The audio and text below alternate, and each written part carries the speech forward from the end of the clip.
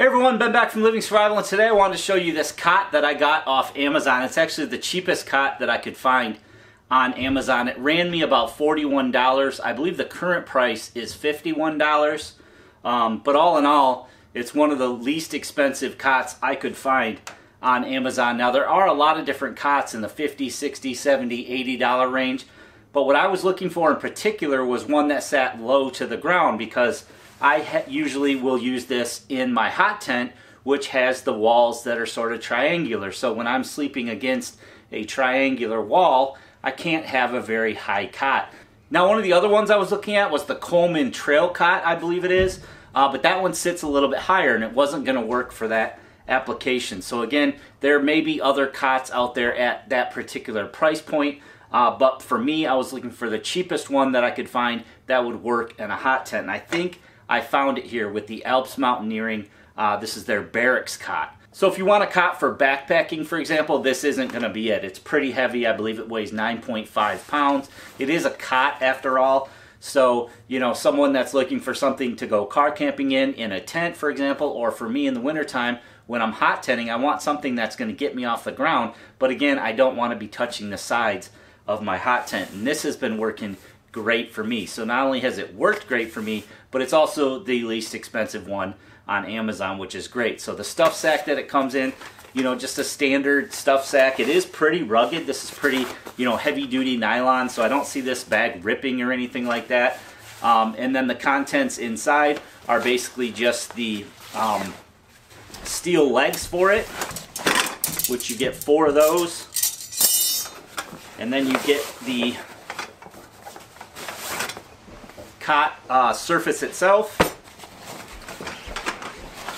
and you get all the support arms. So I'm going to go ahead and show you guys how to put this together. Again, with stuff sacks, it does fit nicely back into the stuff sack, so that's a plus for me. I mentioned in other videos that I hate when stuff sacks don't fit back in their bag once you unwrap them from the factory. So let me go ahead and get this set up, and I'll show you guys some more about it. In the package you get 6 of these frame supports, and these go together just real easily. Now there are holes for the steel supports, so you are going to want to make sure that all your holes are on the outside. So I'll take that, put a middle section in, and then put the end section in.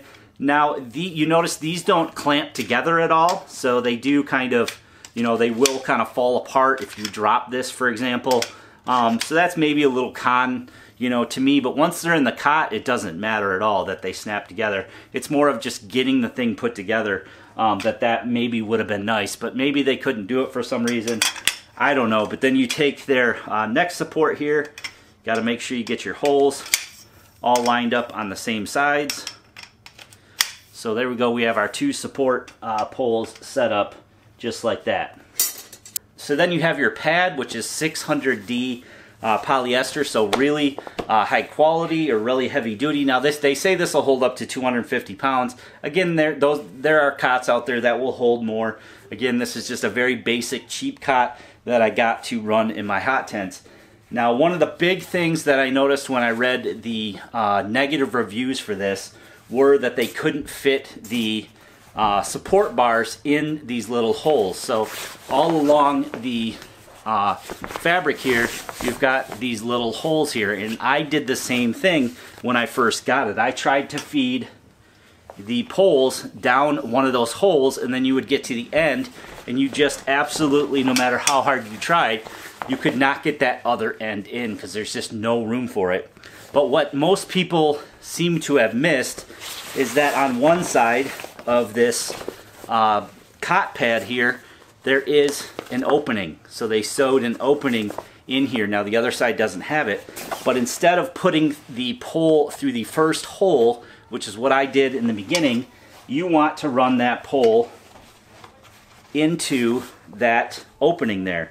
So you just slide the pole into that opening, and then you just slide it the rest of the way down the pad, and you'll have no issues that way with the pole fitting in there. Now again, these are not snapped together, so you see that one almost coming apart there.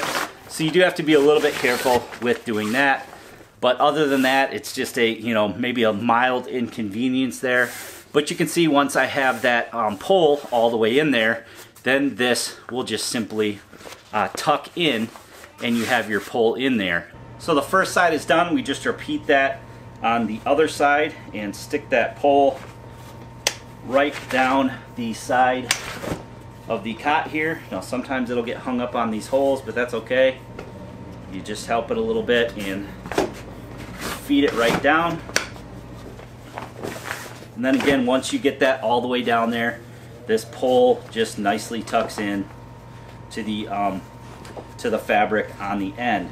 Now the other thing that you're going to want to do is make sure that when you twist this pole in here, that you want those holes to be face up. So you know, you want to make sure that they're all on the same side of the bar when you feed it in. Otherwise you're going to have to pull it all the way out and flip it around so that these holes are accessible. Now once you have your poles inserted, you're going to take your steel feet here and you just basically tuck them into one of the holes there. You find your second hole, and then you do kind of have to push. You do have to kind of, you know, push on it to get it to latch in on both sides. These are sort of, you know, a spring here. The easiest way to do that is just to stick the one side farthest from you in the hole and then basically tilt the cot up, and you find your second hole here, and then basically just using the ground, I'm just going to push down and I'm going to stick that leg in the other hole there. And then once you have that in there, that's not really going anywhere because it separates again, or it springs back, and that thing's not going to fall out. Let me give you a closer look at that. So you stick the one end farthest from you in the hole. Then I like to just take the cot and sort of flip it up so I can get some leverage by pushing down on the ground. I just push down and then pop that in the other hole. So I'll just go ahead and repeat that for the remaining two legs. Pick it up, use the leverage, place it in the other hole there. Far side, push it up, use some leverage, and slide it in the hole. Now one thing right off the bat that I noticed is that these do wiggle a little bit. They're not going to pop out. You know, I can lift this up by these legs and they're not going to pop out.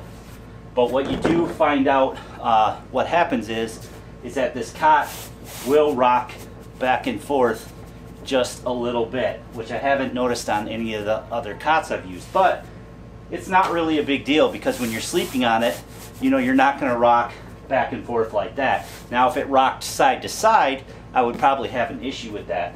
But when you're laying on this thing, you know, you really don't have any issue with it rocking back and forth, unless you were to sit here and rock back and forth. Side to side, you know, rolling over, you don't have any issue. And even if you did rock, you know, rock a little bit, it's not that big a deal. What I did want to point that out is that you do have a little rocking there. Now I did put this on ice, or I put it on a wool blanket. Didn't have any issues, and you can see how low it is to the ground here. So I didn't have, you know, any issues with this, and it is the perfect cot for my hot tent.